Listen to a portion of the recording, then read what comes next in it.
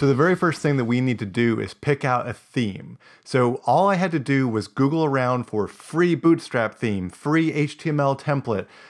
You could also go to certain sites like ThemeForest, Theme Hunt, and you can find a whole bunch of different templates that are static HTML and they're just ripe for making into a theme for your static site generator of choice, in this case, Eleventy.js. So we're going to dive in to the code and take a look at what we need to do to get this set up and configured for your theme. In this case, I found this lovely free theme. It's actually a freemium theme. You can pay to get some pro support and stuff like that. But it's called Flat Theme Lite. It's from Theme Hunt. And so basically all I've done so far is download this, and it comes with a few different page types, as well as all the initial assets that we need to create the site, including HTML, including CSS, JavaScript, some images. They're all placeholder images right now. And so we're going to bring over the files that we need into our Eleventy.js website over here. So we have clientsite.com as a directory here. We've got the themes files over here. And so we definitely need all of the assets. And again, the asset structure is CSS, there's some fonts in there, an images directory, a JavaScript directory. There is Sass. I'm not going to deal with setting up Sass and a watcher in this video. For that, you can go find any number of great Gulp tutorials, Webpack tutorials, etc. But that is there if you do want to make CSS edits. A big thing for me in this tutorial is I'm using everything stock from this theme, including colors, fonts, everything. So we won't be touching a single drop of CSS in this video, which actually is very, very difficult for me to do. So let's go back up.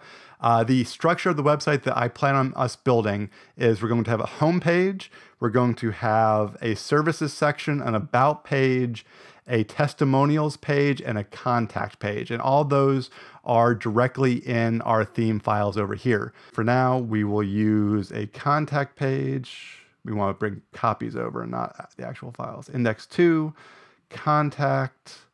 We want to have a services page. We want to have a testimonials page and an about page. So all I've done is actually just bring these over into my project. And now we're going to open up Visual Studio Code and take a look at our structure. We have everything that we need over here, a lot of HTML files. Go ahead and rename index 2 over to index. So now if we were to open our index page in a browser, we can see we have the very basics of a theme right here, ready to go. And as you can see, the navigation isn't quite right, but we can take a look at all the other pages that we've got. We've got a services page, and it's got a few different template styles. We'll actually probably be using this template style here. And there's a testimonial page. It's got a little rotator. We'll be using this as well. And then finally, our contact page. Our contact page has a little bit of global information with the address, phone number, email, some social media. There's a contact form on the right-hand side, and then there's a map with a location. That's just an embedded Google map. We're not using the Google Maps API.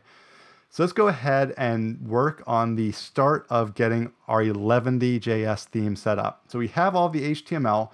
We now need to install Eleventy for this project. And to do that, we need to create a package.json in this project.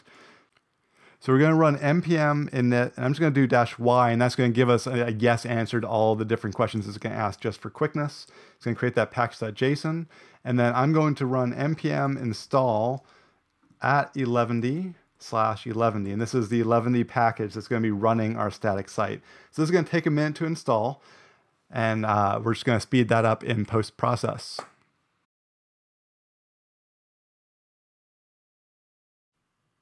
All right, so now that we have Eleventy installed, we need to go ahead and set up our configuration values for our project. To do that, we're going to go into a file called .eleventy.js. That's the default configuration file for Eleventy. So we're going to go ahead and .eleventy.js. We're going to create that file. This is a Node.js module, so we need to go ahead and set up an export for it. So module.exports equals, and we're going to use a function that has a property or an argument of Eleventy config that is actually the configuration object that we can then extend if we need to along our process. So that's going to return a simple object that's going to have the basics of our configuration options passed into it. The first of which is going to be the directory structure that Eleventy is expecting. So that's a directory property that we're going to add to that, which contains an object of a few different values that we can customize for our project. The first is going to be the input folder that we want to specify for the HTML and layouts of our project. So in this case, we're going to go ahead and say input : and we're going to call this one source. And then we're going to specify an output directory as well. And this one is going to be underscore site. And these can be anything you want them to be, whatever fits your site structure the best. And then we can also specify where we want our views to be. In this case, it's in the includes property. And I'm just going to have that be the includes directory, which will be a relative path to our input directory. So we'll save that in. Oh, we're going to correct that comma that we're missing.